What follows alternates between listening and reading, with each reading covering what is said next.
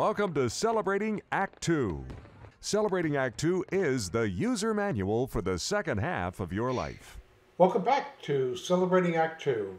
We're here today with Michele Fabrega, our love coach, and my partner, John Coleman. How you doing, folks? Hey, Michele. Good to see you again.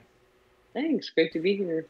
Now, Michele, you know that Art and I have each been married for over 50 years. Not to each other, in case anybody's asking. But you have been married and then divorced, if I'm correct, and were single for a while and are now in a committed relationship. But it strikes me that a lot of people are single by choice, not just as an interim between marriages or relationships, but they like singlehood. They just don't want to partner up with anybody. Is that am I correct about that? It's becoming more common? Yeah, I think you're right about that. And I think also there's a way to, regardless of whether you want that or not, whether you want to be single or not, to enjoy being single.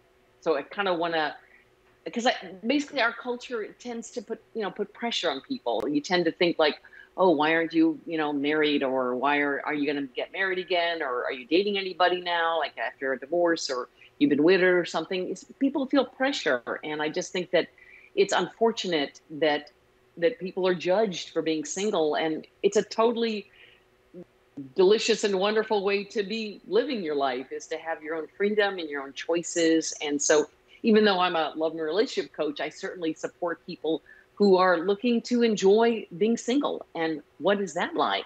How do you make that happen for yourself, right? Yeah, and it seems to me that it's less a matter of whether you're single or not single, and more a matter of whether you're happy as you are. Yeah.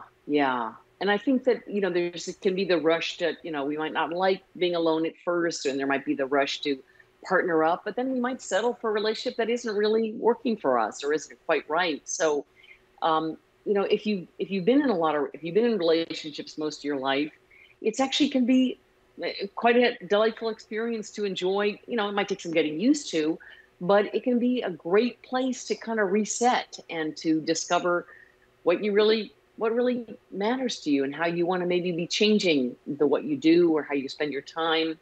I read something an expert talked about, that relationships are really mentally expensive. That intimacy and partnership, it takes up a lot of room, right? In our heads, we're thinking, we might get upset about our partner doing this or that, or we might get hung up on, like petty fights we might be having and irritations, which granted doesn't have to be true. There are ways to clear that from, even if you're having those thoughts a lot in your relationship. It doesn't mean your relationship isn't good. It just means that maybe you need to do some work on, releasing some of these ruminations that might be happening. However, if you're single, you can just, enjoy the spaciousness of that. We're kind of free from that clutter, and you can deepen your relationship with yourself. You can really get to know yourself and, what your dreams are, what your values are. Maybe you want to travel, take classes, whatever. And of course, all these things can be done when you're in a relationship, but somehow we don't always give ourselves as much permission, and which is unfortunate, actually. But like I said, being single gives you that freedom, and you really develop really more self-confidence and self-reliance, because you got to rely on yourself. And that, we rise to the occasion often when we have those situations. And obviously we can get support from others, but we can do a lot on our own. We can enjoy life that way. So your message is that for a lot of your clients and through your observations, that if people want to remain single, even if they have friendships and very deep, intimate relationships, that maybe you could be at a point in your life where you just don't, maybe you had a wonderful relationship, but you grew up with all sorts of compromises, but you like to sleep on one side of the bed, and that other person that you were with for a long time was on the other side, and everybody got used to it. And now both people want to be on the same side of the bed. And so it's okay not to want to make those compromises. You could, but it's okay for a lot of your clients to not make those compromises and to enjoy being single, not feel guilty about it that they're missing out on something.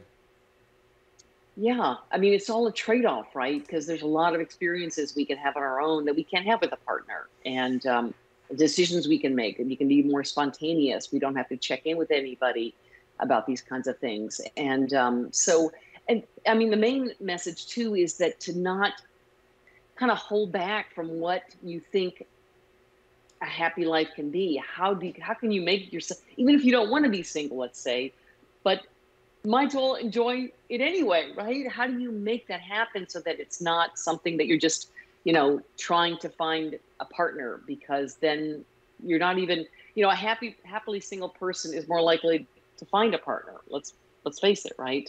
We're more attractive when we're happy, and it's, a relationship isn't the be all end all of life. I mean, you got to really be enjoying yourself as well, and so it's an essential kind of way of being in the world, and we might as well embrace it and enjoy it. Michele, do you suppose that this attitude is different for people at different ages? For instance, celebrating Act Two, obviously we're talking about the second half of your life. So people in their 60s, 70s, 80s, do they have different issues with being single? I think they do. I think that, sometimes it's about making sure you still have community in your life. You really do want to make sure that there are people in your life that, friends, and, maybe you need to find, if you're newly single, you might want to find some more single friends, but don't ditch your married friends either.